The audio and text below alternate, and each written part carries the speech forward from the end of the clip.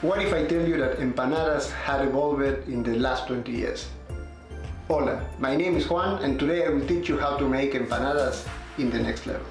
For generations, empanadas, they always kept this shape. But now you can make them like this. And with this, you can stuff them with whatever you want. And you only have to master one shape, the basket shape. Let's start.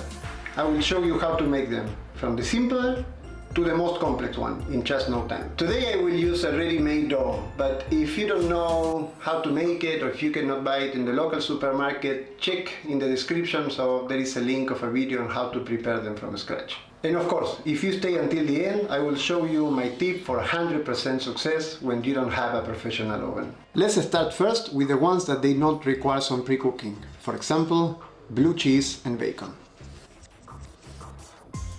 I will cut some mozzarella cheese in small pieces and also some blue cheese here. For these ones I already have some bacon that I pre-cut in small cubes. First I will start folding the edges of the dough to build the basket shape. Now I will put something like 50 to 60% of mozzarella inside and now some blue cheese. And at the end the bacon.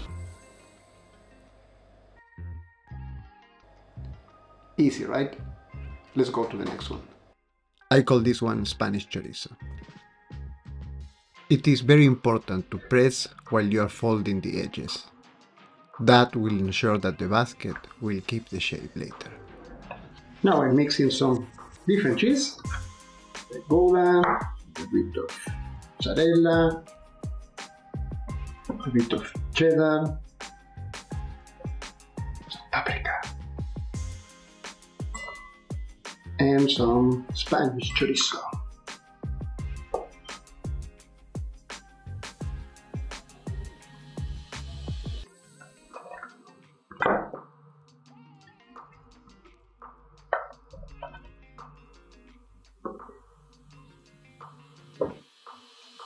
Now it's time for the Caprese. These ones are very fresh and I like them for all seasons. So we put a bit of mozzarella cheese first and some small pieces of cherry tomatoes. You can also use dried tomatoes if you want.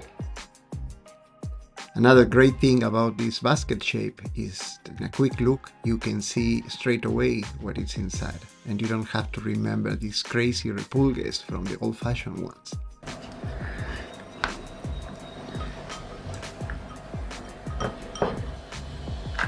Some base cheese,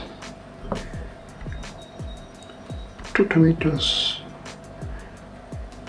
mozzarella,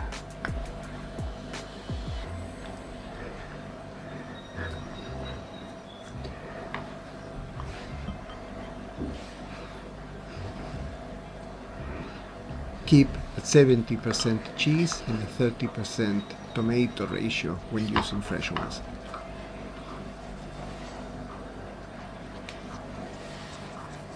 And now is the time for the spring chicken.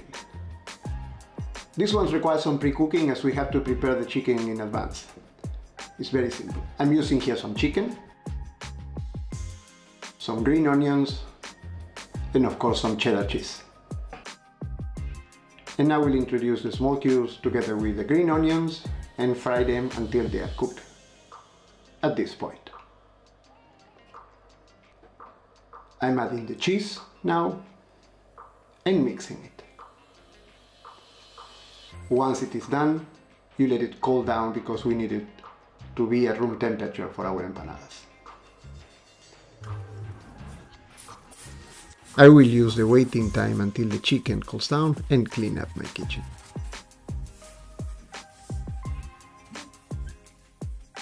Now that the chicken is at room temperature, we will start folding the basket in the same way.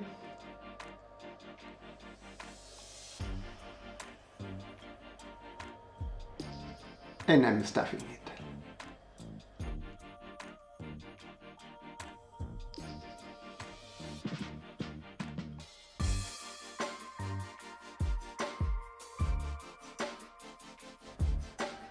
Also very simple.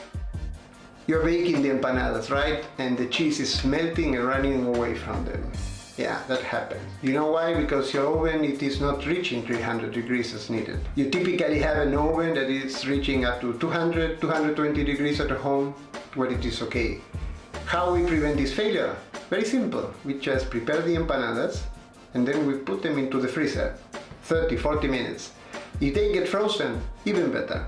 That will help you that when you pull them into the oven straight away from the freezer, the dough will start cooking and the cheese will start defrosting and melting slowly. And by the end, so when the dough is finally cooked, then you will see that the cheese is just perfectly melted and not running away from it. You will see. Another tip is to paint them with a scrambled egg before baking, and that will make them shine.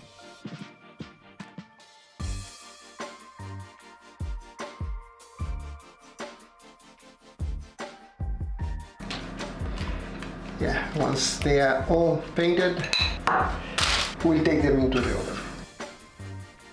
The typical baking time when the empanadas are frozen and you're using a 200 degrees oven is between 15 and 20 minutes. But I would recommend you to always keep an eye on them. You will notice if you're using mozzarella de búfala, after baking this will release some fluid. Just take it out. And now is when we add the basil. So keep it fresh, good looking, and extremely tasty.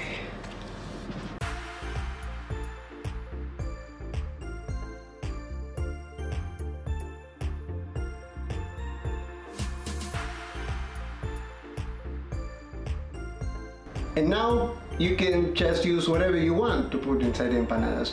With this shape, everything will stay in place and you just need to keep an eye on them while they are in the oven.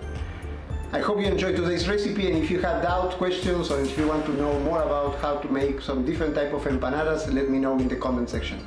Thanks for watching. Bye.